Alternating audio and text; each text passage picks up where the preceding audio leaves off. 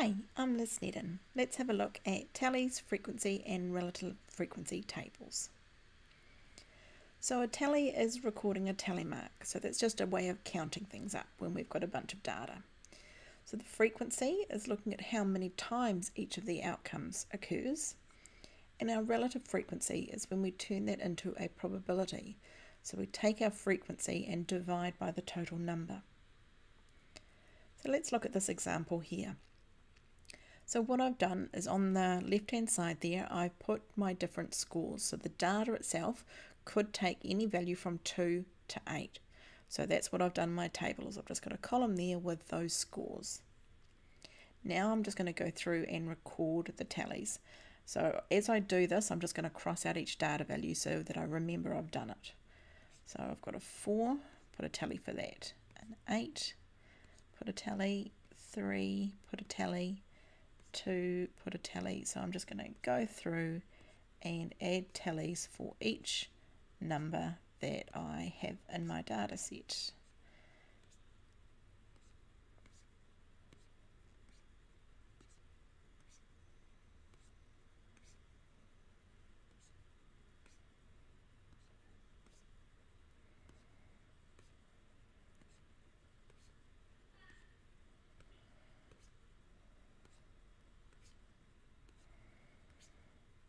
And there I go. So now I've recorded all the data.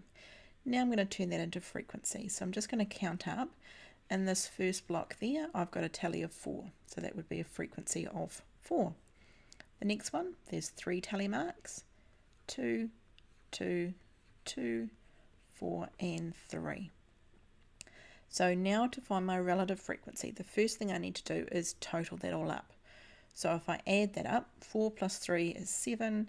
7 plus 2 is 9, 9 plus 2 is 11, and 2 is 13, and 4 is 17, and 3 is 20.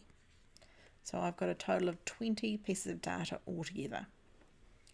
So now to find the relative frequency, I need to do the relative frequency for each score.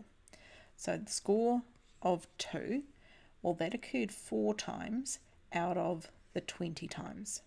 So that's what its relative frequency would be.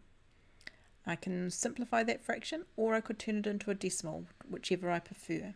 So I could write that as 1/5, or I could write that as 0.2. Okay, so any of those are acceptable. The next one, so the next score of 3, that's got a frequency here of 3. So that would give me a relative frequency of 3 out of 20.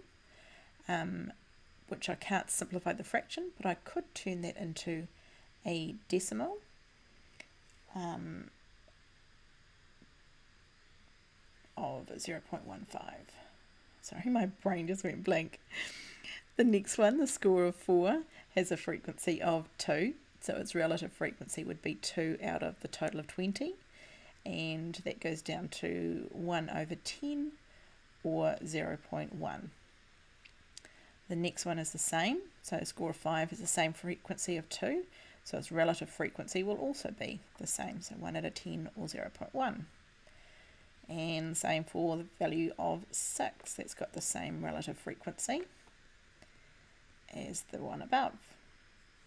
Now number 7, the score of 7, that's got a frequency of 4, so its relative frequency is 4 out of 20, which simplifies to 1/5 or 0.2.